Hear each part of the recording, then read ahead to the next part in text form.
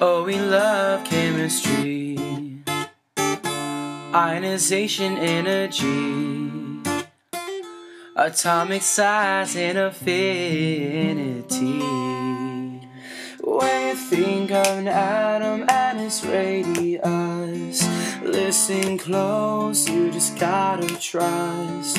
Get out your table of elements and follow these rules and you'll benefit. There's 2 parts that you need to know. Number of protons and electrons show the size of the element and if you know how to relate them, you'll understand. Group 1 are the climate O's, and the farther you go down, the radius grows, cause electrons and protons are increasing, filling more shells, but you wait and see. The radius decreases from left to right, cause electrons with more protons, they hold them tight. They pull real close and decrease the size, and then it jumps down to the next alkali.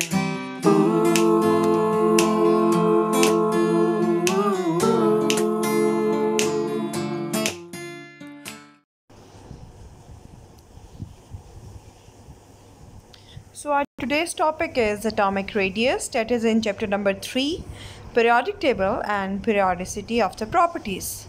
So let's start. Atoms. Atoms are simply defined as smallest indivisible part of any matter. Indivisible means it cannot be further divided. Let's imagine a wall that is made up of bricks. All the bricks are packed together to form the wall. So basic unit of the wall is single brick. Now, do you tell me how big or small this single atom would be? And this small thing can be needed for its comparison. For example, ant. No. Ant eats sugar grain. The sugar grain is smaller than the ant. But no. Next, let's compare with the sand grain. Sand grain are even more smaller than the sugar grain. But still they can be seen with the naked eye. However, the atom cannot. So then take bacteria. Bacteria cannot be seen with the naked eye. Can you think the atom is smaller than bacteria or not? You will be very surprised to know that single cell bacteria is made up of millions of atoms. But we can see the bacteria with the microscope, and size of the atom is so much small that we can't see it with the simple microscope. So, are there any units to measure the atomic size? Do you think no?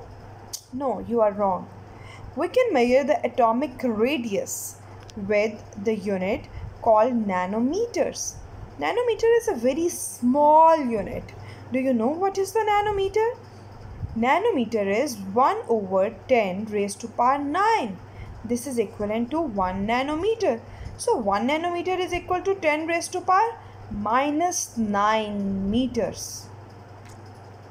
So as the size of the atom is so small, we can measure it with the unit nanometers. Let's take the example of hydrogen atom. The atomic radius of the hydrogen atom is 5 × 10 raised to power -11 or 0.05 nanometer. If atoms are so small, why do we need to study them at all? Because they make up all entire globe. Everything is made up of atom, even our body, the plants, birds, animals. Now, the question arises why it is difficult to measure the atomic radius. We know that atom possesses very small size. So one reason is that because of the very small size, it is very difficult to measure the atomic radius. Secondly, let's see the diagram of an atom, and you know the electrons move in an elliptical part or very elliptical path, और बहुत undefinite boundary है, ठीक है. Basically there is no boundary of an atom. तो हम कैसे radius major करें, कहाँ से लेके कहाँ तक साइज़ मेजर करें, ये भी एक रीज़न है कि हम एटॉमिक रेडियस मेजर नहीं कर सकते. और 3 dimensional movement of the electron around the nucleus. 3 dimensional movement है कहीं पे, और कोई एक स्पेसिफिक बाउंड्री हो ना, जहाँ से लेके यहाँ तक हमने साइज़ मेजर करना है. हमारे पास सेकेंड पॉइंट, एक तो चलो न्यूक्लियस है, सेकेंड पॉइंट हमारे पास वेल डिफाइंड नहीं है, ठीक है. तो ये रीजंस हैं कि हमारे लिए बहुत मुश्किल है एटॉमिक रेडियस को मेजर करना. So how do we measure the size of an atom. इसके लिए हमने एक बात तो ये सोची है कि एटम को हमने अज्यूम किया है एज अ स्फीयर, एक स्फीयर है, ठीक है. एंड सेकेंडली हमने क्या कंसिडर किया कि 2 सिमिलर एटम्स, होमो एटम्स, सेम एटम्स, एक दूसरे के जब बिल्कुल साथ साथ होंगे, ठीक है, तो उन दोनों, एक के न्यूक्लियस से दूसरे के न्यूक्लियस तक का जो डिस्टेंस है, ठीक है. आप बेसिकली देखो ना कि ये तो एक एटम का साइज़ हुआ, ये तो डायमीटर हुआ, ठीक है. डायमीटर यही होता है ना जो एंड टू एंड डिस्टेंस होता है. तो एक के 2 सिमिलर जब एटम्स हैं तो दोनों का एटॉमिक रेडियस तो सेम ही है. तो एक के न्यूक्लियस से, न्यूक्लियस हमें पता है सेंटर में होता है, दूसरे एटम के न्यूक्लियस तक का जो डिस्टेंस है ये उसका साइज़ है, ठीक है. हमने क्या किया, इस डिस्टेंस को हाफ कर दिया. Half of the distance between the nuclei of 2 bonded atoms. 2 hydrogen atom bonded हैं, इन दोनों के न्यूक्लियस से न्यूक्लियस तक का डिस्टेंस, और इस डिस्टेंस का हम हाफ कर देंगे, ठीक है. तो इस तरह हम एटॉमिक रेडियस को मेजर करेंगे. Half of the distance between the nuclei of 2 bonded atom is referred as atomic radius of an atom. ठीक है, आप देख रहे हो distance from the nucleus of one atom to the nucleus of other similar bonded atom, and half of the distance comes to be the radius. So as the half of the diameter is called the radius.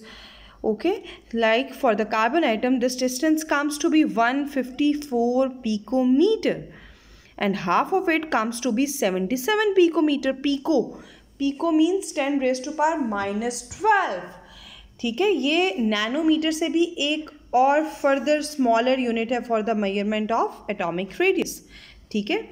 तो picometre में भी हम atomic radius को major करते हैं, and picometre is 10 raise to power -12. तो 77 picometre comes to be the radius of carbon atom. Before moving towards the trends of atomic radius in the periodic table, we must recall the following facts. In groups, we have studied the topic groups earlier, and we know in groups the atomic number increases but with irregular gaps. Here we have the example of the group number 1. On the top we have hydrogen atom, then lithium, next is the sodium, potassium, rubidium, cesium and francium. अब इस group में हम ये भी देख सकते हैं कि ये जितने भी एलिमेंट्स हैं इन सब की इलेक्ट्रॉनिक कन्फिग्रेशन सेम है. All ends with 1 electron in the valence shell, and that 1 electron is in s sub shell. They possesses in the group, all the element possesses same electronic configuration. That means the same number of valence electrons, and the shell increases in every next member. ये बात बहुत ज़्यादा important है जो कि आपको याद रखनी है, ठीक है. कि अब ये एक पूरा ग्रुप है, ग्रुप 1 है. ग्रुप नंबर आपने पढ़ा था. Group number shows the number of electron in the outermost shell. As the group number is 1, so all the elements in this group must have 1 electron in their outermost shell. And in group, shell increases. Every next member has shell one more than the previous one. Like hydrogen में सिर्फ K shell है, lithium में KL, ठीक है. Second shell भी आ गया ना. Sodium में KL, फिर M भी है, ठीक है, आप देखो लिथियम जो हाइड्रोजन है इसमें 1s1 है, लिथियम में 2s1, 1 and 2 ये क्या शेल नंबर शो कर रहा है। सोडियम में 3s1, potassium 4s1, rubidium 5s1, caesium 6s1, francium 7s1। और आपको ये बात भी पता है कि शेल जो है वो फर्स्ट शेल कंप्लीट होता है तो सेकंड शेल स्टार्ट हो जाता है, सेकंड शेल फर्स्ट शेल से दूर होता है, फिर सेकंड शेल कंप्लीट होगा तो थर्ड शुरू होगा और थर्ड फर्स्ट सेकंड वाले से और दूर होगा। यानी जैसे जैसे शेल नंबर इंक्रीज करता जाता है वैसे वैसे न्यूक्लियस का वैलेंस शेल से डिस्टेंस भी इंक्रीज करता जाता है। ठीक है, तो हमने ये ग्रुप 1 में हमने एक दफ़ा ये सारी चीज़ें आपने अपने माइंड में रखनी है, हमने जस्ट रिकॉल की हैं। अच्छा, इसी तरह हम देखेंगे कि पीरियड्स में हमने क्या क्या पढ़ा था। पीरियड में हमने पढ़ा था कि एटॉमिक नंबर इंक्रीज़ करता है रेगुलरली, जैसे कि मैं यहाँ आपको इलेक्ट्रॉनिक कन्फिग्रेशन दिखा रही हूँ पीरियड 2 के एलिमेंट्स की। सेकेंड पीरियड 2 मीन्स 2 शो क्या करता है, 2 पीरियड नंबर 2, पीरियड नंबर आपको बताता है कि शेल नंबर क्या होगा। ठीक है, अब ये सेकेंड पीरियड में ये सारे एलिमेंट्स हैं, पीरियड नंबर आपको क्या बताता है कि इन एलिमेंट्स का शेल नंबर क्या है। पीरियड नंबर आपके पास 2 है तो इसका मतलब है इन सब में सेकेंड शेल वैलेंस शेल होगा। तो आप सबकी इलेक्ट्रॉनिक कन्फिग्रेशन देख सकते हैं starting from 2s1 and ending in 2s2 2p6। आपने ये बात पढ़ी थी, every period starts with N अल्कनी metal and ends at the noble gas. Lithium alkali metal है, नियोन नोबल गैस है। सेकेंड पीरियड है, सेकेंड पीरियड जो है आपके पास इसमें 2s1, फिर अगला मेंबर जाहिर बात है उसकी इलेक्ट्रॉनिक कन्फिग्रेशन बाय 1 इंक्रीज़ करेगी। एटॉमिक नंबर की बेस पे हमने अरेंज किया हुआ है और रेगुलरली एटॉमिक नंबर इंक्रीज़ करते हैं। लिथियम का देखिए एटॉमिक नंबर 1s में 2 इलेक्ट्रॉन्स हैं, 2s में 1 इलेक्ट्रॉन है, तो एटॉमिक नंबर क्या हुआ 3। आगे beryllium 4, boron 5, carbon 6, nitrogen 7, oxygen 8, fluorine 9 and ends with the neon that has the atomic number 10।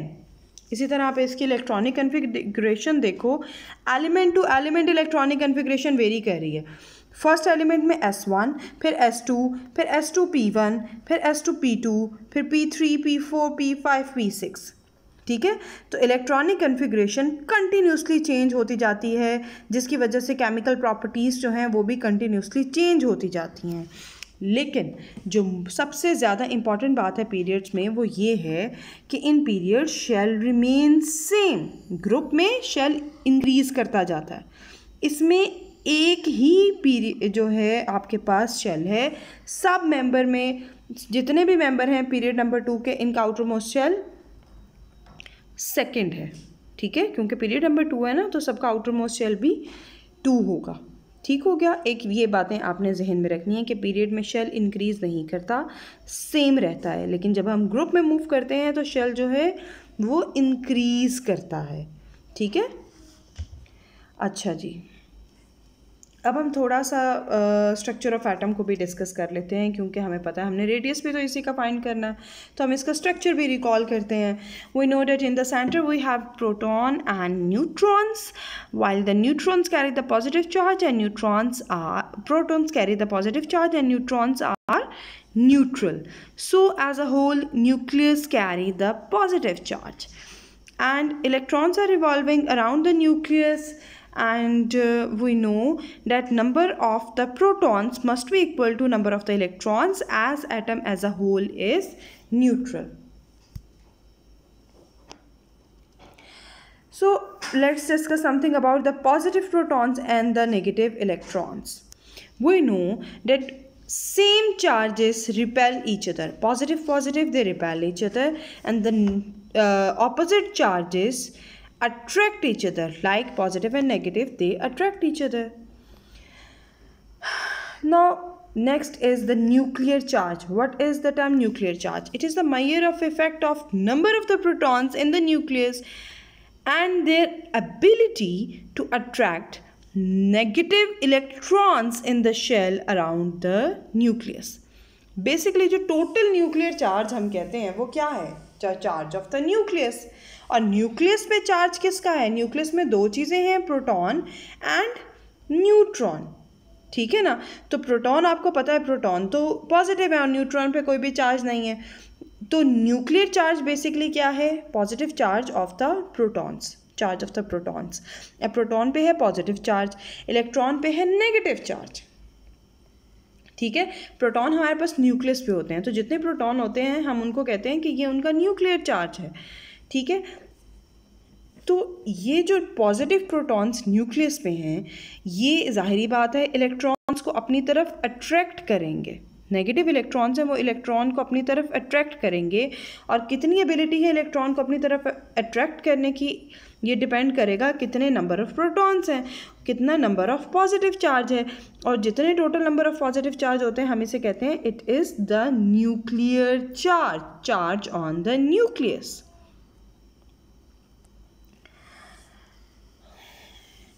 Now in an atom, in the center we have the nucleus, and around the nucleus the electrons are revolving in the shells. First shell carry the 2 electrons, second shell carry 8 electrons, and the third shell also carry the 8 electrons, or we can say 18 if it is a transition element. अच्छा, यहाँ पे अब हमारे पास है sulphur atom.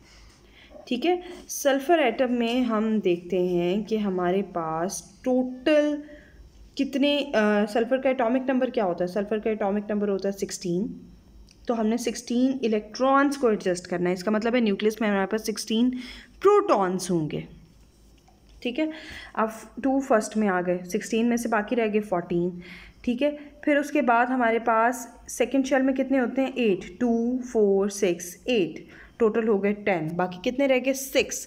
तो 6 जो है हमारे पास आउटर मोस्ट शेल में, वैलेंस शेल में है।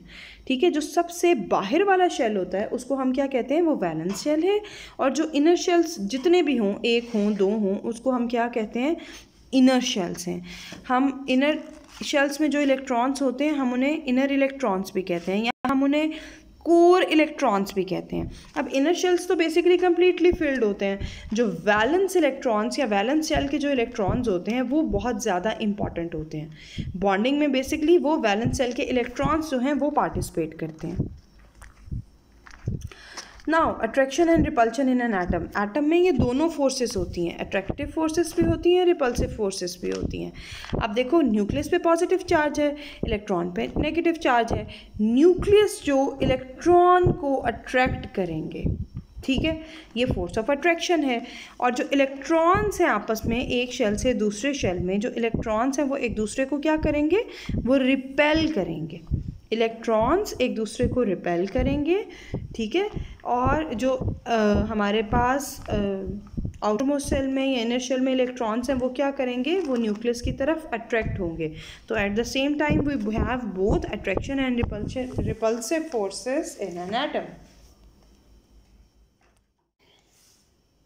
अभी जो आउटर मोस्ट शेल और न्यूक्लियस के दरमियान में जो इलेक्ट्रॉन्स होते हैं, इनकी फोर्स ऑफ रिपल्शन की वजह से क्या होता है कि न्यूक्लियस उतनी पावर से, जो उसका टोटल न्यूक्लियर चार्ज है, जो उसमें टोटल पॉजिटिव चार्ज है, उतनी पॉजिटिव चार्ज से वो वैलेंस शेल को अपनी तरफ अट्रैक्ट नहीं कर सकता। ठीक है, Y? Because of the presence of electrons between the nucleus and outer most shell. और इससे क्या होता है, वो न्यूक्लियर चार्ज जो है वो रिड्यूस हो जाता है। वो न्यूक्लियर चार्ज, जो टोटल न्यूक्लियर चार्ज है, वो रिड्यूस हो जाता है। ठीक है, जैसे मैं इसकी बहुत मज़े वाली एग्जांपल जो मुझे लगता है कि एग्जैक्ट इसकी पिक्चर है, वो ये देती होती हूँ। जैसे हम आपकी जब पेपर्स हो रहे होते हैं, आप कॉलम्स में बैठे होते हो, तो क्या होता है कि जब टीचर बिल्कुल जब फ्रंट बच्चे के पास खड़ी होंगी, ठीक है, तो टीचर इज़ द न्यूक्लियस। जो लाइन में पहला बच्चा है वो शेल 1 है, ठीक है, जो दूसरा बच्चा है वो शेल 2 में है, तीसरा शेल 4 में है। ठीक है, तो जितना ज़्यादा इन्विजिलेट अच्छा टीचर फर्स्ट बच्चे को कर रही हैं, जितनी ज़्यादा उनकी नज़र पहले वाले बच्चे पे है, उतनी सेकंड, थर्ड, फोर्थ, फिफ्थ पे तो नहीं है, बल्कि जो सबसे एंड पे है उस पर तो समझे बिल्कुल भी नहीं है। यानी जितना विजिलेंट टीचर हैं वो फर्स्ट के लिए ज़्यादा हैं, सेकंड के लिए उससे कम है क्योंकि वो ज़रा दूर चला गया, थर्ड के लिए उससे और कम है क्योंकि थर्ड और टीचर के दरमियान में 2 बच्चे और आ गए। तो ये जो 2 बच्चे दरमियान में और आए हैं, इसने क्या किया, इसने टीचर के विजिलेंस को कम कर दिया। ठीक है, टीचर उतना ज़्यादा उसको नहीं देख सकती, इसीलिए पीछे वाले बच्चे आपस में बातें कर लेते हैं और पूछ लेते हैं। ठीक है, और इसीलिए जब टेस्ट होता है तो हमारा दिल करता है हम पीछे पीछे जाके बैठें और आगे ना बैठें। ठीक है, क्यों? क्योंकि ये जो दरमियान वाले बच्चे होते हैं ये शील्ड कर रहे होते हैं, बचा रहे होते हैं एंड वाले बच्चों को। हम इसी वजह से इस इफ़ेक्ट को शील्डिंग इफ़ेक्ट भी कहते हैं। ठीक है, कि जो इंटरवेनिंग शेल्स हैं या जो इंटरवेनिंग इलेक्ट्रॉन्स हैं, जो यहाँ जो इनर इलेक्ट्रॉन्स हैं, जो कोर इलेक्ट्रॉन्स हैं, ये न्यूक्लियस को अपनी एग्जैक्ट पावर से आउटर मोस्ट इलेक्ट्रॉन को अट्रैक्ट नहीं करने देते, यानी न्यूक्लियर चार्ज कम हो गया। जितना एक्चुअल न्यूक्लियर चार्ज था वो एक्चुअल न्यूक्लियर चार्ज क्या है, उसका atomic number, the number of the protons, वो उतना नहीं रहा, उससे कम हो गया। ठीक है, और जितना कम होके अप्लाई हो सका उसे हमने क्या कहा, वो है इफ़ेक्टिव न्यूक्लियर चार्ज, वो न्यूक्लियर चार्ज जो कि इफ़ेक्टिव था। ठीक है, अब let's take an example of the sodium nucleus. Sodium आपको पता है एटॉमिक नंबर इसका 11 है, तो इसका टोटल न्यूक्लियर चार्ज जो है वो क्या है, 11 + 11 प्रोटॉन्स। ठीक है, तो वो 11 है। अब क्या हुआ कि ये जो इनर शेल्स है ना, उन्होंने इस वाली फिगर में उन्होंने इनर शेल्स में सारे इनर इलेक्ट्रॉन्स इकट्ठे शो कर दिए हैं। क्या होगा, फर्स्ट शेल में 2 इलेक्ट्रॉन होंगे, फिर सेकंड शेल शुरू हो जाएगा, उसमें 8 इलेक्ट्रॉन्स होंगे, और जो 11th इलेक्ट्रॉन है वो आउटर मोस्ट थर्ड शेल में होगा। अब ये पर्पल एरिया क्या है, ये इनर शेल वाला है। न्यूक्लियस ने अट्रैक्ट करना है इस वैलेंस इलेक्ट्रॉन को, और इसके दरमियान में ये इतने ज़्यादा इलेक्ट्रॉन्स हैं, जो पर्पल एरिया इतना ज़्यादा। तो न्यूक्लियस की जो ओरिजिनल पावर है जिससे वो डायरेक्ट सामने होता तो उसको पकड़ लेता, अब क्या होगा, उसको इतने ज़्यादा लोगों के, इतने ज़्यादा शेल्स के, इतने ज़्यादा इलेक्ट्रॉन्स के ऊपर से होके जाना पड़ेगा, और वो उतनी ज़्यादा पावर से उसे अट्रैक्ट नहीं कर पाएगा। न्यूक्लियर चार्ज रिड्यूस हो जाएगा, और जितने वो इफ़ेक्टिवली उसको अट्रैक्ट कर पाता है उसे हम कहते हैं it is the effective nuclear charge. ठीक है, इसमें देखो ना कि सिर्फ लास्ट शेल में जो इलेक्ट्रॉन है, वैलेंस इलेक्ट्रॉन, वो है, बाकी 10 तो इनर शेल इलेक्ट्रॉन्स हैं, कोर इलेक्ट्रॉन्स हैं। ठीक है, तो ये कोर इलेक्ट्रॉन्स शील्ड कर रहे हैं, ये कोर इलेक्ट्रॉन्स स्क्रीन कर रहे हैं, बचा रहे हैं वैलेंस इलेक्ट्रॉन को न्यूक्लियस की पावर से, कि उसको वो खींच सके, टाइट करके रख सके। ठीक है, इसलिए हम इस इफ़ेक्ट को शील्डिंग इफ़ेक्ट भी कहते हैं, हम इसे स्क्रीनिंग इफ़ेक्ट भी कहते हैं। ठीक हो गया। Now discuss in detail.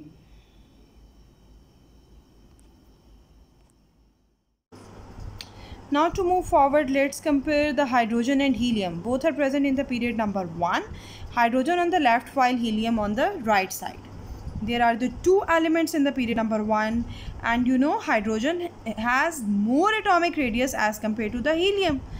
अगर हम इनका एटॉमिक मास कंपेयर करें, मैसिव कौन है ज़्यादा, ठीक है, अगर हम इनका एटॉमिक मास कंपेयर करें तो हीलियम का एटॉमिक मास है 4, hydrogen 1. Even the helium is more massive, still it has the small in size. Atomic radius, atomic size इसका कम है, ऐसा क्यों है? इसको देखने के लिए हम थोड़ा सा फिजिक्स में मूव करते हैं. We know the opposite charges, positive and negative, these are the two opposite charges, they attract each other and the like charges repel each other. Both opposite charges like positive and negative, they have the force of attraction among them. If we have the 2 proton, 2 plus लिखे हैं ना, and 1 electron 1 negative charge, इसका मतलब है कि force of attraction तो फिर double हो जाएगी, 2f हो जाएगी ना, क्योंकि अब हमारे पास जो पॉजिटिव चार्ज है वो इंक्रीज़ हो गया है. ठीक है, इसका मतलब है अगर नंबर ऑफ़ प्रोटॉन ज़्यादा हो जाएंगे तो फोर्स ऑफ अट्रैक्शन भी ज़्यादा हो जाएगी. चलें अब हम देखते हैं इसी बात को डिस्टेंस में. ठीक है, डिस्टेंस का फैक्टर हम देखते हैं. पॉजिटिव और नेगेटिव चार्जेस इतने डिस्टेंस में हमारे पास पड़े हैं, पॉजिटिव नेगेटिव को अट्रैक्ट कर रहा है, नेगेटिव पॉजिटिव को अट्रैक्ट कर रहा है. ठीक है, हम कहते हैं ये दोनों इतने डिस्टेंस पे, let this distance is 4 metre, मतलब 4 मीटर का इन दोनों के दरमियान में डिस्टेंस है. अब अगर हम डिस्टेंस बाय 2 रिड्यूस कर दें, कम कर दें, 4 से हम 2 मीटर्स कर दें, तो क्या होगा कि दोनों एक दूसरे को और ज़्यादा ज़ोर से अट्रैक्ट करेंगे। आप मैग्नेट लाओ ना, मैग्नेट कंसिडर करो, पहले दूर रखे हुए हैं तो अट्रैक्ट कर रहे हैं, ज़रा पास लाएंगे तो आपको लगेगा ना, फील होगा कि ये ज़्यादा एक दूसरे की तरफ मूव कर रहे हैं। ठीक है, तो इस बात से हमने एक चीज़ ये ड्राइव की इन दोनों बातों से कि इन केस अगर हमारे पास चार्ज इंक्रीज़ करता है तो फोर्स ऑफ अट्रैक्शन भी इंक्रीज़ करती है। चार्ज इंक्रीज़ करेगा, फोर्स ऑफ अट्रैक्शन भी इंक्रीज़ करेगी। दूसरा फैक्टर हमने देखा डिस्टेंस का। इन केस अगर हमारे पास डिस्टेंस जो है दो चार्जेस के दरमियान वो इंक्रीज़ करता है, हम दूर दूर लेते जाएंगे तो क्या होगा, फोर्स ऑफ अट्रैक्शन कम हो जाएगी। दो मैग्नेट जब बिल्कुल एक दूसरे के साथ होंगे तो वो ज़्यादा ज़ोर से एक दूसरे को अट्रैक्ट कर रहे होंगे, आप दूर लेते जाओगे तो कम फोर्स ऑफ अट्रैक्शन होगी। ठीक है, तो जब डिस्टेंस डिक्रीज़ करता है तो फोर्स ऑफ अट्रैक्शन ज़्यादा होती है। डिस्टेंस अगर ज़्यादा हो तो फोर्स ऑफ अट्रैक्शन कम होती है। ठीक है, ये दोनों बातें बहुत ज़्यादा समझने वाली हैं और ये समझ आ जाएंगी ना, हमारा सारी atomic radius, ionization energy, electronegativity सब कवर हो जाएगा। ठीक है, चलो नाउ मूव फॉरवर्ड। अब हम क्या करते हैं कि हम देखते हैं कि हमें पता है ना कि जो हाइड्रोजन और हीलियम, इन दोनों को हम थोड़ा कंपेयर करते हैं। We know hydrogen has 1 atomic number, तो +1, इसमें सिर्फ 1 प्रोटॉन है और 1 ही इलेक्ट्रॉन होगा। ठीक है, तो +1 1 प्रोटॉन को शो कर रहा है और इसके अराउंड इलेक्ट्रॉन रिमूव कर रहा है। हाइड्रोजन में नंबर ऑफ प्रोटॉन्स 2 हैं, इसका हीलियम में 2 प्रोटॉन्स हैं। ठीक है, तो इसका एटॉमिक नंबर 2 है ना, 2 इलेक्ट्रॉन्स है। ठीक है, अब देखो दोनों में डिफरेंस क्या है। हाइड्रोजन में 1 प्रोटॉन है और 1 इलेक्ट्रॉन उसके अराउंड मूव कर रहा है। हीलियम के केस में 2 प्रोटॉन्स 2 इलेक्ट्रॉन्स को अपनी तरफ खींच रहे हैं, तो यहाँ पे चार्ज ज़्यादा हो गया ना, 2 प्रोटॉन्स हो गए। हालांकि शेल दोनों में सेम है, इसमें भी फर्स्ट शेल है, इसमें भी फर्स्ट शेल है। अब यहाँ पे वो ज़्यादा ज़ोर से खींचेंगे, जब ज़्यादा ज़ोर से खींचेंगे तो आपने देखा है कि इलेक्ट्रॉन थोड़े न्यूक्लियस के पास आ गए हैं। शेल तो एक ही था, लेकिन क्या हुआ कि डिस्टेंस हमारा जो है ना वो कम हो गया। क्यों? क्योंकि उसने बहुत ज़ोर से खींचा। जब ज़ोर से खींचा तो डिस्टेंस कम हो गया, तो एटॉमिक साइज़ कम हो गया। ये हम एक पीरियड की बात कर रहे थे, लेफ़्ट पे हाइड्रोजन, राइट पे हीलियम। तो जब हम लेफ़्ट टू राइट हमने मूव किया, नंबर ऑफ़ शेल सेम थे, नंबर ऑफ़ प्रोटॉन ज़्यादा हुए और एटॉमिक साइज़ रिड्यूस हो गया। क्यों? क्योंकि फोर्स ऑफ अट्रैक्शन ज़्यादा हो गई। अब हम ग्रुप में जाने के लिए ना, हम हाइड्रोजन को इसके नेक्स्ट मेंबर जो है ग्रुप में, दैट इज़ द लिथियम, हम इससे कंपेयर करते हैं। ठीक है, ग्रुप 1 में हमें पता है ना सबसे ऊपर हाइड्रोजन है, उसके बाद क्या है, लिथियम है। तो हम हाइड्रोजन को लिथियम से कंपेयर करते हैं, तो फिर हम देखते हैं कि क्या यहाँ पे क्या ट्रेंड है। ठीक है, हाइड्रोजन हमें पता ही है, इसके अंदर 1 है प्रोटॉन और 1 ही इलेक्ट्रॉन होगा। ठीक है, अच्छा, जब हम ग्रुप में मूव करते हैं तो ग्रुप में हमारे पास हर नए मेंबर के में एक शेल और ऐड होता है। ठीक है, जैसे फर्स्ट मेंबर है तो उसमें फर्स्ट शेल, देखो हाइड्रोजन हमारे पास इधर है ना लेफ़्ट पे, हीलियम इधर राइट पे, और लिथियम का है हाइड्रोजन के बिल्कुल नीचे। हमने हाइड्रोजन टू हीलियम देखा है कि एटॉमिक साइज़ जो है वो रिड्यूस हो रहा है। अब हमने हाइड्रोजन और लिथियम को कंपेयर करना है कि वो क्या है। हाइड्रोजन में 1 शेल है, लिथियम में 2 शेल्स हैं। 2 शेल्स का मतलब है डिस्टेंस ज़्यादा हो गया। ठीक है, इसको अभी हम देखते हैं। इसको हम कैसे देखते हैं, that we know that lithium जो है ना उसका एटॉमिक नंबर हमारे पास है 3 और हाइड्रोजन का 1 है। 1 + 1 हम नंबर ऑफ़ प्रोटॉन शो कर रहे हैं। फर्स्ट शेल है, फर्स्ट शेल में 1 इलेक्ट्रॉन आ गया। ठीक है ना, ठीक है। वैसे तो मैंने जो ऊपर सर्कल्स लगाए हैं उससे हमें आइडिया हो गया होगा कि साइज़ किसका ज़्यादा। चलें लिथियम की तरफ मूव करें। लिथियम में हमारे पास 3 प्रोटॉन्स हैं और फर्स्ट शेल में 2 इलेक्ट्रॉन्स आ सकते हैं। 3 प्रोटॉन से मीन्स 3 इलेक्ट्रॉन है, तो फर्स्ट शेल में 2 आ गए। Still we have 1 more electron, और वो कहाँ मूव करेगा, शेल ऐड हो गया। हमने पढ़ा था ना ग्रुप में शेल ऐड होता जाता है। अब यहाँ पे जो नया इलेक्ट्रॉन ऐड हुआ है वो नए शेल में ऐड हुआ है। ठीक है, तो यहाँ पे डिस्टेंस तो ज़्यादा हो गया, और आपने पढ़ा था कि डिस्टेंस ज़्यादा हो गया तो फोर्स ऑफ अट्रैक्शन कम हो गई। ठीक है, डिस्टेंस ज़्यादा हो गया तो क्या हुआ कि ये न्यूक्लियस अब इस आउटर मोस्ट इलेक्ट्रॉन को इतनी ज़्यादा ज़ोर से नहीं खींच रहा होगा, और वैसे भी एक शेल ऐड हुआ है ज़रा और farther away from the first one, तो क्या होगा, साइज़ ज़्यादा हो गया। तो when we move down the group, size increases because the distance increases because of the addition of new shell. बेशक यहाँ पे प्रोटॉन्स ऐड हो रहे हैं, लेकिन शेल भी तो ऐड हो रहे हैं ना, ठीक है। अच्छा, अब दो हैं फोर्सेस, फोर्स ऑफ अट्रैक्शन भी है और फोर्स ऑफ रिपल्शन भी है। हमें पता है इस इलेक्ट्रॉन को, ये 3 प्रोटॉन्स जो हैं ये तो आपस में मतलब अट्रैक्ट कर रहे हैं ना, क्योंकि पॉजिटिव और नेगेटिव एक दूसरे को अट्रैक्ट करते हैं, है ना। ये बात तो हमें पता है कि जो वैलेंस सेल का ये इलेक्ट्रॉन है या फर्स्ट वाला भी है, इसको ये अट्रैक्ट कर रहा है प्रोटॉन जो है 3 proton. And we also know that negative same charges repel each other. ये इलेक्ट्रॉन जो फर्स्ट शेल में ये 2 इलेक्ट्रॉन्स हैं, इनको धक्के दे रहा होगा, रिपल्शन, धक्के दे रहा है एक दूसरे को। अब जब धक्के देगा तो इधर उधर और जाएंगे, तो क्या होगा, ये शेल और दूर, ये जो इनर शेल वाला इलेक्ट्रॉन है ना, ये आउटर को और धक्का देगा, वो अपनी जगह से और परे हो जाएगा। जब धक्का देगा तो और दूर होंगे ना, तो डिस्टेंस ज़्यादा हो गया, डिस्टेंस ज़्यादा। तो in the lithium atom we know we have 3 protons, 1 valence electron और the outer electron, and we have the 2 core electrons. Core electrons को हम इनर इलेक्ट्रॉन्स भी कहते हैं, ठीक हो गया।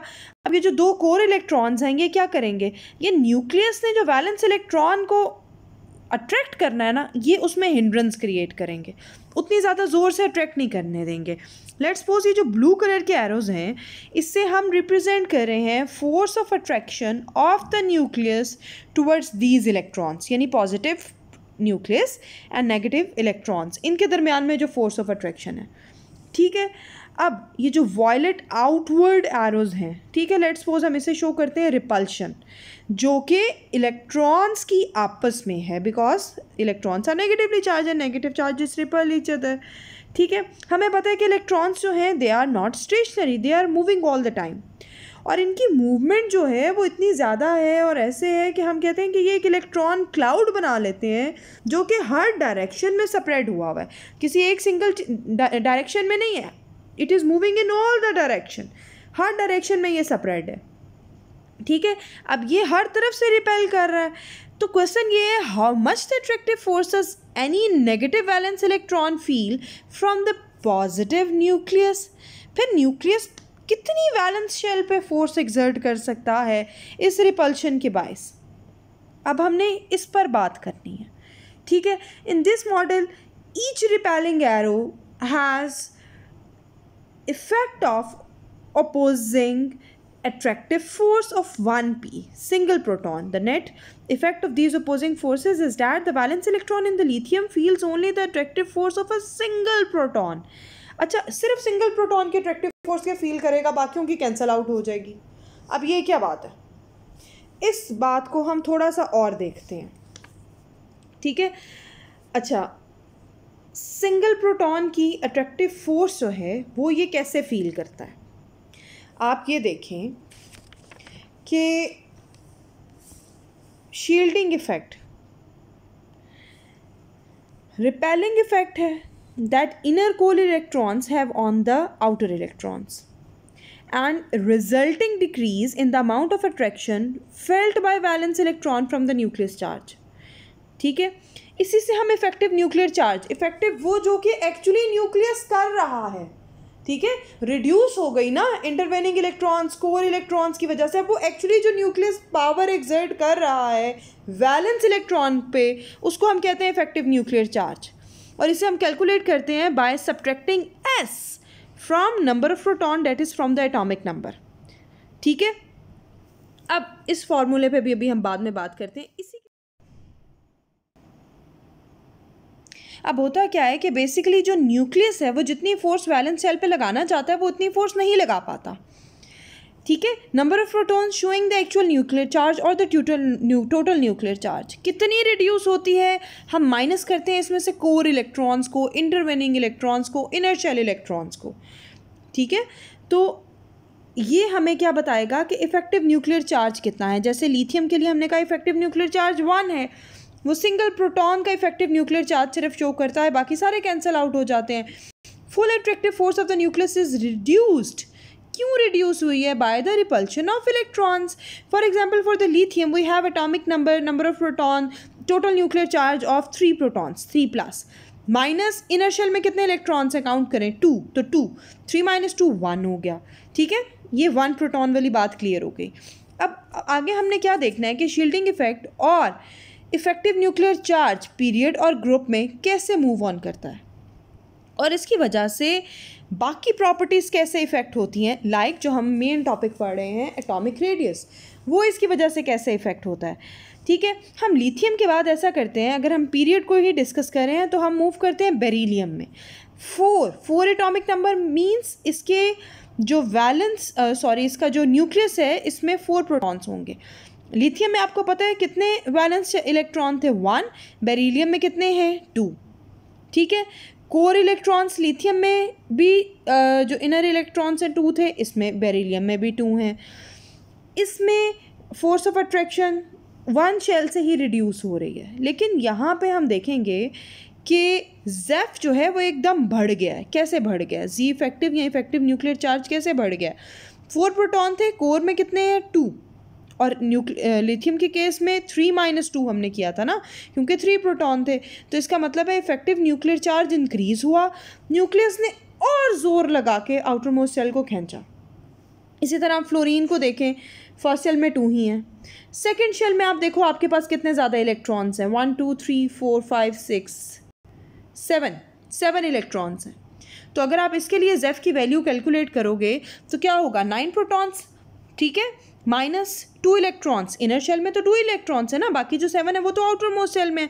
तो इसका ज़ेफ की वैल्यू आई 7। यहाँ पे इफेक्टिव न्यूक्लियर चार्ज और ज़्यादा है, जिसकी वजह से साइज श्रिंक होता जाएगा, छोटा होता जाएगा। तो पीरियड में हमारे पास ट्रेंड क्या आएगा कि in the period effective nuclear charge goes on decreasing.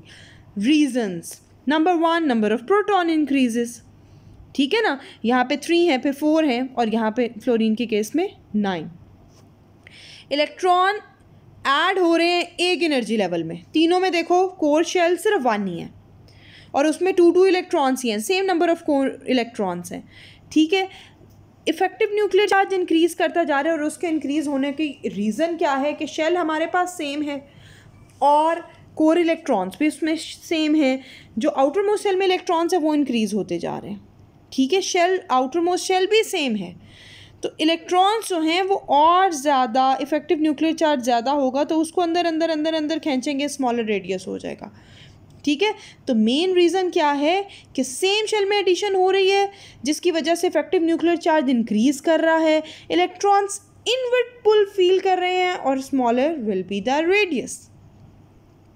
What happened to the shielding and Z effective or effective nuclear charge when we go to the next period? पहले तो हम नियॉन की देखते हैं, जो कि इसके एंड पे है, और नियॉन के बाद हमारा नेक्स्ट पीरियड स्टार्ट हो जाता है। नियॉन में वी हैव 10 प्रोटॉन्स। ठीक है, तो न्यूक्लियस की पावर 10 आ गई। फर्स्ट सेल में वही 2 हैं हमारे पास, और आउटर मोस्ट सेल में 8। तो इसमें इफेक्टिव न्यूक्लियर चार्ज कितना होगा, 8 का। ठीक है, 10 - 2 हो जाएगा ना, तो 8, तो इसका तो और ज़्यादा होगा। इसके बाद हम आगे मूव करते हैं सोडियम पे। सोडियम में वी हैव 3rd शेल, अगला ऐड हो गया ना। ठीक है, ग्रुप में देखो नेक्स्ट मेंबर है, इसका पीरियड नंबर 3 है, तो 3 पीरियड नंबर शोज इसमें 3 शेल्स होंगे। तो इसमें वैलेंस शेल क्या है, वैलेंस शेल है इसमें 3rd। ठीक है, अब यहाँ पे एकदम नंबर ऑफ कोर इलेक्ट्रॉन्स भी इंक्रीज़ हो गए, जो कि नियॉन के केस में 2 थे, और सोडियम के केस में 2 2 4 और 6 10 है। तो इसके लिए ज़ेफ की वैल्यू कितनी आएगी, 1, because we have total 11 protons. 11 में से आप इनर शेल्स 1 और 2, ये दोनों इनर शेल हो गए, 3rd वाला आउटर शेल है, उसके 10 इलेक्ट्रॉन माइनस करेंगे, 1 आंसर आ जाएगा। ठीक है, तो सोडियम के केस में हमारे पास क्या हुआ कि लिथियम सोडियम इन दोनों में हमने ज़ेफ की वैल्यू निकाल के देखी, हमारे पास 1 आ रही है। ठीक है, इफेक्टिव न्यूक्लियर चार्ज कितना शो हो रहा है, 1। हालांकि लिथियम में 3 प्रोटॉन है, सोडियम में 11 प्रोटॉन है। ठीक है, लिथियम में फर्स्ट शेल में 2 हैं, लेकिन सोडियम के केस में फर्स्ट और सेकंड ये दोनों शेल्स इसके इनर शेल्स हैं, कोर शेल्स हैं, तो हम उसमें 10 हो गए। ठीक है, और आपने ये भी देखा लिथियम में 2 शेल्स से, सोडियम में कितने शेल्स हैं, 3। तो 3rd शेल सेकंड वाले से तो दूर होगा ना, जब वो दूर होगा तो क्या होगा कि डिस्टेंस ज़्यादा हो जाएगा, डिस्टेंस ज़्यादा हो जाएगा, रेडियस ज़्यादा हो जाएगा, एटॉमिक साइज़ इंक्रीज़ कर जाएगा। और देखो यहाँ पे तो रिपल्शन, वहाँ पे 2 इलेक्ट्रॉन्स की रिपल्शन थी, यहाँ पे कितने इलेक्ट्रॉन्स की, 10 इलेक्ट्रॉन्स की रिपल्शन है। ठीक है, तो यहाँ पे इफेक्टिव न्यूक्लियर चार्ज जो है वो तो फिर हमारे पास एक तरह से सेम ही रहा, वो इधर भी 1 आया था, इधर भी 1 आया था। बेशक इसमें नंबर ऑफ प्रोटॉन्स ज़्यादा हो गए हैं, लेकिन डिस्टेंस भी तो ज़्यादा हो गया। ठीक है। इसी तरह जब हम नेक्स्ट लेवल पे मूव करते हैं, यानी नेक्स्ट एलिमेंट पे, that is in the fourth period means it's valence shell is 4, fourth valence shell हो गया ना, तो इसमें एक और शेल ऐड हो गया, तो addition of the one more shell means the जो साइज़ है वो और बड़ा हो गया। फोर्थ शेल जाहिर बात है थर्ड शेल से भी परे ऐड होगा, इसका थर्ड शेल भी कंप्लीट है। और देखो इसके इनर शेल्स में अब क्या आ जाएंगे, फर्स्ट सेकंड थर्ड। लिथियम के केस में कोर इलेक्ट्रॉन्स 2 थे, सोडियम के केस में कोर इलेक्ट्रॉन्स 10 थे, पोटेशियम के केस में कोर इलेक्ट्रॉन्स 18 हो गए। तो यहाँ पे हम जैसे जैसे डाउन द ग्रुप मूव कर रहे हैं, हमारे पास क्या आ रहा है, एटॉमिक साइज और the atomic radius will go on increasing. क्यों? Electrons are added to a new hire energy shell putting them further from the nucleus. Nucleus से वैलेंस शेल और दूर होता जा रहा है, इसलिए साइज भी इंक्रीज होता जा रहा है। Increase in the core electrons, lithium में 2, सोडियम में 10 और पोटेशियम में 18। तो कोर इलेक्ट्रॉन्स ज़्यादा होते जाएंगे, रिपल्शन ज़्यादा होती जाएगी, जी इफेक्टिव जो है वो ऐसा काम नहीं करेगा, ठीक है। तो शील्डिंग इफेक्ट जो है वो इसमें हमारे पास सेम रहेगा। ZF remains approximately equal down the group, ठीक है। शील्डिंग इफेक्ट ज़्यादा, अब तो ये ज़्यादा शील्डिंग इफेक्ट सेम नहीं रहेगा, शील्ड तो अब ये ज़्यादा करेगा ना, ज़्यादा इलेक्ट्रॉन की रिपल्शन हो जाएगी, ठीक है। तो जब हम डाउन द ग्रुप मूव करते हैं तो क्या होता है, साइज़ ज़्यादा होता है, और जब हम अक्रॉस द पीरियड मूव करते हैं तो साइज़ जो है वो डिक्रीज़ होता जाता है। ग्रुप में इंक्रीज़ करता है, पीरियड में डिक्रीज़ करता है, ठीक है। तो because of the shielding and effective nuclear charge, location of added electron determines whether an atom will increase or decrease in the size, ठीक है। यानी इफेक्टिव न्यूक्लियर चार्ज को हम कैसे डिफाइन कर सकते हैं, इफेक्टिव न्यूक्लियर चार्ज वो चार्ज जो कि इफेक्टिव है, acting on an electron in an atom is smaller, ये कम होगा किससे, then the actual nuclear charge, that is the number of protons. Ji effective से हम शो करते हैं इफेक्टिव न्यूक्लियर चार्ज को, it is less than the actual nuclear charge, but the effective nuclear charge includes the effect of other electrons in an atom. जो intervening electrons हैं, जो core electrons हैं, उनके इफेक्ट की वजह से the nuclear charge is reduced, ठीक है। और जो न्यूक्लियर चार्ज इफेक्टिव हुआ, जितना वो लगा सकता था पावर, उसे हमने क्या कहा है, effective nuclear charge. Effective nuclear charge को हम कैसे मेजर कर सकते हैं, हमने देखा कि ZEF भी हम कहते हैं, ZEF effective nuclear charge, it is equal to Z nuclear charge जितना है माइनस S यहाँ पे क्या है, S है number of the core electrons. देखिए Z क्या है, total number of protons.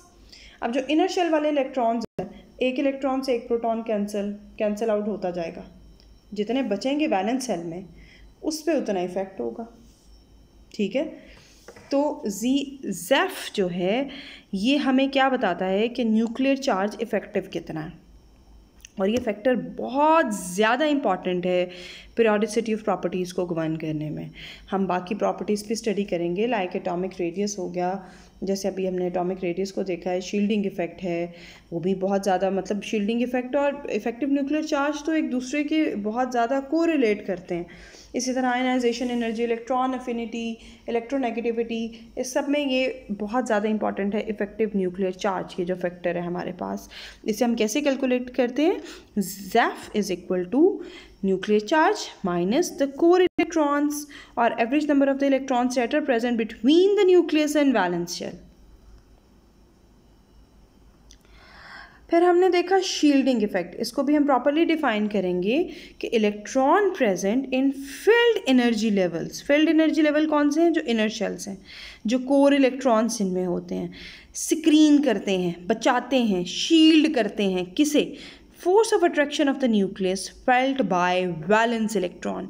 Valence electron को बचाते हैं न्यूक्लियस की फोर्स ऑफ अट्रैक्शन से, उसे अपनी तरफ खींच रहा है ना, because of the opposite charges ये अट्रैक्शन है। तो उस न्यूक्लियस के अट्रैक्शन से electrons that are present in intervening shells ये शील्ड करेंगे वैलेंस शेल इलेक्ट्रॉन को from the attraction of the nucleus. चलें अब हम इसके ट्रेंड एक दफ़ा समराइज़ कर लेते हैं। हमने जो अभी पढ़े हैं किस तरह थे, हमने देखा along the period atomic size decrease करता है, ठीक है। जैसे क्यों डिक्रीज़ करता है, क्योंकि एटॉमिक नंबर इंक्रीज़ हो रहा होता है, नंबर ऑफ़ प्रोटॉन्स इंक्रीज़ हो रहे होते हैं। लेकिन ये जो नंबर ऑफ़ प्रोटॉन इंक्रीज़ हो रहे हैं पीरियड में, वो सेम शेल में एंटर हो रहे हैं, यानी कि शेल में उसी जगह पे एंटर होते जा रहे हैं, एक ही डिस्टेंस पे न्यूक्लियस से, और न्यूक्लियस की पावर बढ़ती जा रही है, बढ़ती जा रही है, बढ़ती जा रही है, क्योंकि न्यूक्लियस में तो प्रोटॉन ऐड होता जा रहा है ना, जो इलेक्ट्रॉन भी ऐड हो रहा है उसके साथ, वो सेम डिस्टेंस पे ऐड हो रहा है। डिस्टेंस ज़्यादा होगा तो फोर्स में कम होगी ना फोर्स, लेकिन जब सेम डिस्टेंस पे ऐड हो रहा है और न्यूक्लियस की पावर ज़्यादा होती जा रही है, तो न्यूक्लियस क्या करेगा, ज़्यादा ज़ोर से आउटर मोस्ट शेल के इलेक्ट्रॉन को अपनी तरफ खींचेगा, ठीक है। यानी कि आप क्या करें कि एक तरफ तो टीचर्स आपके पास ज़्यादा आती जा रही हैं, क्लास में 2 से 3 आ गई हैं, और दूसरी तरफ जो नंबर ऑफ़ स्टूडेंट हैं उनको एक हॉरिजॉन्टल लाइन में ही बिठाया जा रहा है, एक दूसरे के पीछे नहीं है। तो क्या होगा, डिस्टेंस तो सेम रहेगा, तो टीचर अब ज़्यादा सख्ती हो जाएगी, ठीक है। तो क्या होगा, साइज़ जो होगा वो श्रिंक हो जाएगा, ठीक है। तो नंबर ऑफ़ कोर इलेक्ट्रॉन्स हैं वो तो सेम रहेंगे, जो शील्ड कर रहे हैं दरमियान में, क्योंकि शेल तो एक ही है ना, इनर शेल तो सेम रहा, तो number of core electrons, number of valence electrons वो सेम रहेंगे। इसलिए हम कहते हैं शील्डिंग इफेक्ट पीरियड में जो है वो वेरी नहीं करता, वो पीरियड में सेम रहता है, ठीक है। इफेक्टिव न्यूक्लियर चार्ज इंक्रीज़ हो जाता है। अभी जो हमने बात की है कि नंबर ऑफ़ प्रोटॉन जैसे जैसे हम पीरियड में मूव कर रहे हैं, एटॉमिक नंबर ज़्यादा होता जा रहा है, तो नंबर ऑफ़ प्रोटॉन तो न्यूक्लियस में ज़्यादा होते जा रहे हैं, न्यूक्लियस की पावर तो ज़्यादा होती जा रही है, लेकिन जो शेल्स हैं ना वो दूर नहीं जा रहे, वो एक ही डिस्टेंस पे जा रहे हैं, तो न्यूक्लियस ज़्यादा ज़ोर से उन्हें अब खींचेगा। जितने ज़्यादा मेंबर आते जा रहे हैं, जितने ज़्यादा आप समझे सिक्योरिटी गार्ड आते जा रहे हैं, सिक्योरिटी उतनी ज़्यादा टाइट हो गई है, ठीक है। तो अब क्या होगा कि वो श्रिंक हो जाएगा एटम का साइज, तो इसलिए atomic size decreases in the period. Group में क्या ट्रेंड था कि atomic size increases in the group. क्यों, सबसे मेन रीज़न क्या है, हमें पता है कि एटॉमिक नंबर इंक्रीज़ करता है और गैप से इरेगुलर गैप्स होते हैं, नंबर ऑफ प्रोटॉन भी इंक्रीज़ करते हैं, लेकिन सबसे मेन रीज़न है कि जब हम ग्रुप में हर नेक्स्ट मेंबर नेक्स्ट शेल लेकर आता है, जब एक नया शेल ऐड होगा तो वो शेल तो फार्दर अवे होगा ना from the nucleus, farther away होगा फ्रॉम द प्रीवियस शेल, ठीक है। तो जब शेल एक और डिस्टेंस पे ऐड हो गया तो साइज़ तो खुद ब खुद बढ़ गया, तो एटॉमिक रेडियस इंक्रीज़ करता है because in the group shell increases, ठीक है।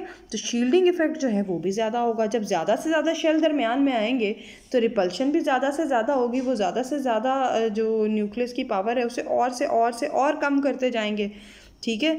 तो शील्डिंग इफेक्ट जो है वो इंक्रीज़ होता जाएगा, ठीक हो गया कि शील्डिंग इफेक्ट यानी नंबर ऑफ़ कोर इलेक्ट्रॉन्स जो हैं वो इंक्रीज़ होते जा रहे हैं, और इफेक्टिव न्यूक्लियर चार्ज जो है रिमेन सेम नहीं, इफेक्टिव न्यूक्लियर चार्ज डिक्रीज़ करता जाएगा ना, कि प्रोटॉन तो ऐड हुए लेकिन क्या हुआ, डिस्टेंस भी ज़्यादा हो गया, ठीक है। तो हम क्या कहेंगे कि effective nuclear charge decreases, not remains the same, it decreases, okay. Effective nuclear charge जो है पीरियड में इंक्रीज़ करता है, ग्रुप में डिक्रीज़ करता है, ठीक है।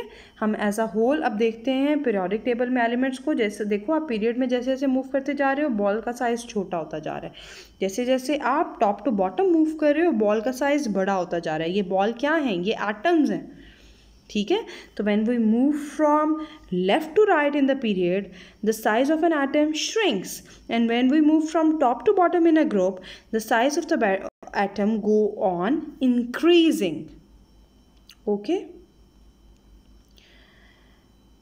Now the trend of atomic radius in the transition element. Transition element कौन से होते हैं, जिनमें d subshell in process of completion होता है, इनमें atomic size of the first elements first reduces, यानी इनमें ट्रेंड थोड़ा सा डिफरेंट है। पहले कुछ एलिमेंट्स का एटॉमिक साइज कम होता है, एटम कॉन्ट्रैक्ट कर जाता है, श्रिंक हो जाता है, और फिर लेफ़्ट टू राइट जब हम मूव कर रहे होते हैं तो फिर साइज़ में इंक्रीज़ आना शुरू हो जाता है, ठीक है। फोर्थ पीरियड में एटॉमिक हमारे पास ट्रांजिशन एलिमेंट स्टार्ट हो जाते हैं। क्या होता है कि पहले size of an atom reduce करता है, कम हो जाता है, और फिर क्या होता है, फिर ज़्यादा होना शुरू हो जाता है। ये देखें पहले कम हो रहा है, ज़्यादा था, उससे कम होता जा रहा है, और फिर जब हम जिंक की तरफ मूव कर रहे हैं तो साइज़ जो है वो बड़ा होता जा रहा है। अब क्वेश्चंस आप लोगों ने ये सब इनका मुझे आंसर लिख के आपने मुझे सेंड करना है, ये आपकी होम असाइनमेंट है। क्लियर?